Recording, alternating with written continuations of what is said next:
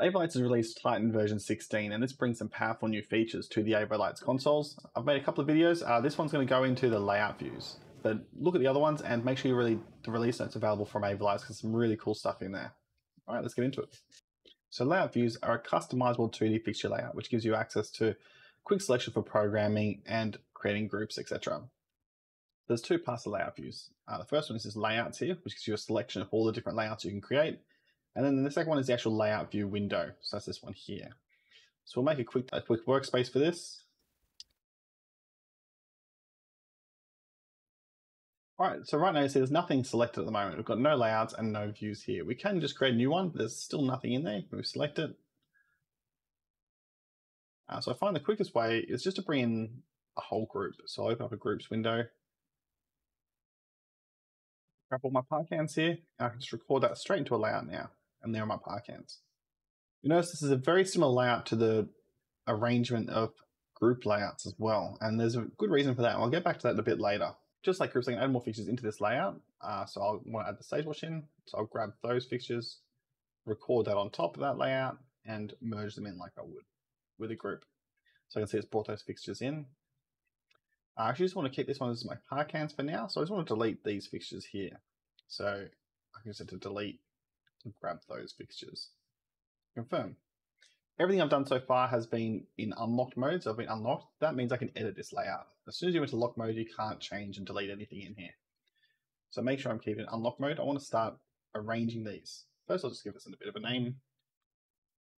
A few ways you can rearrange these fixtures. First of all, you can just click and drag, but they need to be selected first. So you see right now, if I drag, nothing happens, but it selects the fixtures. So once it's select, and then now I can just drag it to where I want it to be. You can also use the wheels down here. So make sure the fixture is selected and then just wind the wheel to where you want it to be. Fixture selection works as normal. So I could even just do a fixture 9, enter, and use the wheels now. So if you can't find the fixtures in here when you get a lot of fixtures, that makes it a bit easier. I can grab 10 of them together and just wind those in together. And you can even use the fixture plus and minus buttons. So I'm going to jump to +1. Then next fixture. And next fixture. Those up, so I'm using the whole area. And then you can actually crop this as well, so I don't need that full space. I'll just drag that in. And that's all I need. So that's my stage part layout now. And you can create as many layouts as you need. So I can even just copy. So I'll copy this layout to duplicate it. I'll go into the second one. I'm just going to give this one a separate name. So static fixtures. And I want to add some more fixtures to this. I want to bring those other lights back in. And there's some other ways you can bring fixtures in. So I could just record them over the top, but I know I need them down the front here. So I'll make my view a little bit bigger and I'll open up my fixtures. Those are my 6 fixtures here. And there's a couple of ways to bring them in, and you can bring them directly where you want them on the grid. So I can do either copy or move. Copy this fixture right there and grab a few of them at the same time. So I want all of these ones in there as well. And then just copy my last one over. Now we have a couple of layouts with some fixtures in there. Now it's time to start using them. So I've got 2 layouts. If I want to use them in program mode, it's best to switch this into lock mode so I don't accidentally make any changes. After both, so they're all locked now. And I'll zoom to fit just to make it a bit bigger. And you can drag and select or click to select, and this will actually take into account the selection order as well. And go to my static view, same thing, zoom to fit. I'll grab all my fixtures, bring up the dimmer. You can see it's representing the value here. So you can see this is mimicking the actual fixture output. So the intensity. These are just statics, so you're not going to see much else from these. But I'll build a quick view. So I'll run through it again for some other fixtures. All my BMFL fixtures, and same thing, once they're selected, I just click to create a new group right there, a new layout right there. Now these aren't arranged. I do have some arrangements, so I want to arrange these to match kind of how they are on stage. I've got some groups here, so I can use this to quickly rearrange them. So I've cleared out my selection. I want to grab all my front fixtures. And there they are. So unfortunately, I haven't brought them in the right order. So I'll just quickly lay these out. To that section, my mid-range. So I'll bring in those fixtures now. Rear.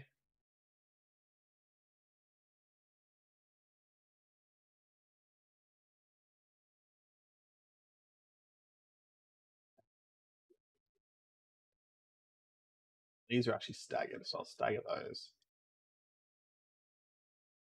Same thing, I just grab and move everything to kind of shrink it up till it fits how I want, and then move the grid to match. See that? If I lock this now, the bell layout, zoom to fit, I can select all these fixtures and locate them, so now they're on. There's a bit more information in here. So if I start to mix some colors in, so the colors represented, but also I can see my gobos in here as well. It gives you a quick idea of what the fixtures are actually doing.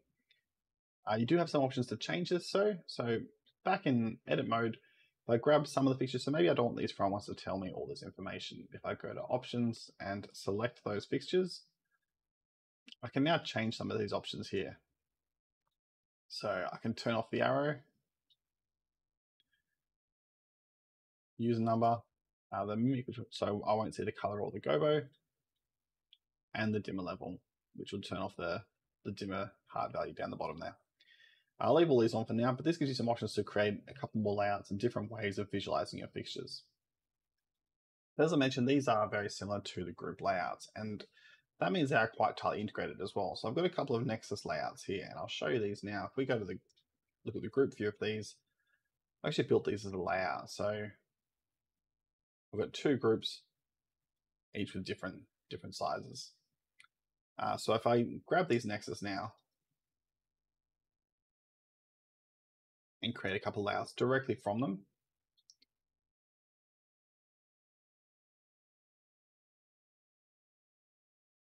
we'll see the layout view has already matched those two different layouts. I've got one with a kind of an active gap and one with them tighter together. So this means I've got quick access to these layout views straight from the groups. So I've built the group and I can bring it straight in. I haven't had to rebuild this again. And now that it's in there, I can do some quick selections. But this works the other way as well. So the lead beam 100s here. If you look at capture, they're just kind of in a grid layout on the stage. The 10x4 grid, I need to build a layout for those. So I'll grab that group first.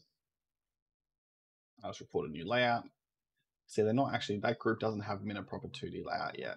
So what I'm going to do is just quickly do it here. And so under the options in the layout, if I select arrange elements, I want to arrange them in a shape, and then over in the options over here, I know they're 10 wide. So I change that, let's change the height for me to 4. It's in a rectangle shape. Okay. And there's my lead beam layout. I do want to space these out a bit more, so I've got a bit of a gap in between them to kind of match the stage. So I can just drag all those down until I'm happy with it. And now that I've got that in a layout, I'll turn that off.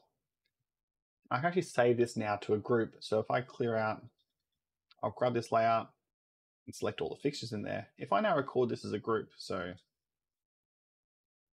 lead beam layout, if I check this group now, so I'll go into the group and edit the layout, it says copied that exact layout from my layout view. So groups and layouts have that similar layout function, and you can use them between, so you don't have to rebuild those things. All right, the next picture I want to look at are my blinders. So they're outside the front of the stage. This would be a bit harder to lay out from the grid. If I locate those, arch around the whole stage there. So I can't really take that from a shape layout, but I still want to have them laid out properly. So I'll create that. So all my blinders, I'll save that as a new layout. This time I'm going to try and pull that arrangement from capture. So same thing, arrange elements from capture. We want to project from the front, so looking directly at them. And you may need to play with the scale here. So we want to go over all elements. And rather than apply these, we'll hit apply and just see what happens. Take that down to 150. It's a bit better. They're not quite right, but it's pretty close. I'll hit apply and exit. They're all in there, but they're not hitting the grid as much as I'd like them to. So I'll just hit open up and snap to grid. And they're still not quite right. So it takes a little bit of manual tweaking, but at least they're laid out pretty close to how they are. So I just need to kind of tweak the last little bit.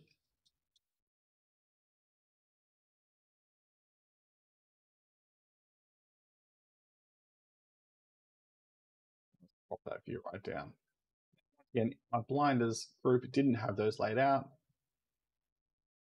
So I'm going to go back into lock mode, select all my fixtures, and I'll even just report that straight over the top. So replace that group. And now if I have a look inside that group, This laid out those fixtures the same for me. So I can keep going backwards and forwards like that. Okay, lastly, I want to create like a proper overall rig view. So I've got a group here with all my fixtures visible from the top. So I'll grab that and just create a new layout within that. So all top. And I want to capture this from my capture layout. So I'll grab arrange elements from capture. Projection, make sure that's set to top view now. I'm going to try 200% scale. That looks pretty close and nicely laid out, so I'm going to go with that. And I actually add a rig image in here. So under the options, so there's got a few more options down here. So background image, tap to select, and I've got a grid view in here. See, it's quite small at the moment, but I've got some scaling options. So letterbox, fill, stretch, and none. I find fill kind of works the best because it can still scale around, but it's filling up as much of that image as possible. And you can change the opacity, so you can bring that right down to nothing. I'll set it to about 50%. And you can turn the grid off as well, so you don't need to see that. I'll leave the grid on for the moment. If I close that. And now I can scale the whole grid to kind of move those fixtures around to see where I want them. So to try and line up as much as I can before I start moving the fixtures manually in that grid together, just to send them a bit more as close as possible to my image. And now I'm kind of close on, I can just go in and tie them up like I have before with moving fixtures around. So I'm just moving everything until it kind of sits exactly where I want it on that grid image. So let's go through and alright, so now I've got those fixtures kind of pretty much lined up with my grid. I want to get rid of all these other images in the background. What I've actually done is I've exported this rig view from Capture software as paperwork. And because you can kind of set things in filters, I've actually done another version. So if I go into my options, I've exported another image without the fixtures. So if I bring that in, you can see I've actually got just the truss. So I don't have to have the view of the actual fixtures on there as well. Still got some view options. So I'll go back and just edit. I'll turn off the grids because I don't have to have that seen over the top. And I'll set the opacity maybe down a bit more so I can see clearly my fixtures are standing out over the top there. To fit, I got a nice rig view. I can grab my fixtures in there, locate and work with them directly from the programmer there. Another interesting thing is that because the actual fixtures will record the groups from these layout views, you can create lots of different layouts from these layout views. Rather than having to create custom group layouts individually, you can just keep saving multiple different ones. So for example,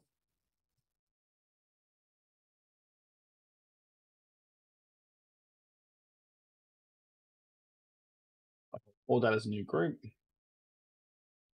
And look at that layout.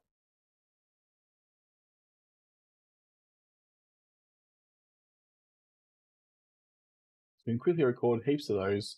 A lot quicker to save those groups like that than would be to actually build those layouts from custom groups. That's a quick overview of the new Titan 16 layout views. Just to recap, first of all, you need to open up the layout view window that gives you the selection and the layout view viewer. Those two windows are these two, layouts and layouts view. The layout objects kind of work like groups, so you can record them like groups. You can add new fixtures into them like groups by doing a record merge. You can also edit directly, so unlock this if I want to add more fixtures in, just with copy or move to grab those fixtures and put them in there. Deleting works in a similar way. Delete this fixture, confirm. The layout views themselves have lots of options, so bringing up this one under the options, you can change a background image, the scaling of the image, and the background image opacity, show and hide the background grid, and arranging elements can be done from that same drop-down menu. Arrange elements, you can arrange them in a shape like a grid or a circle, or arrange from a capture view. So you can take a front view or top view to quickly arrange elements based on your capture files. The 2D layout view is the same that's used in the group layouts, and so you can kind of chop and change between those, which makes programming very quick to kind of have lots of different ways of setting up those layouts. You can quickly create group layout views from one master layout view. That's layout views in Titan 16, available now on the website. Download it, check it out, and read the notes to find out what else is in there.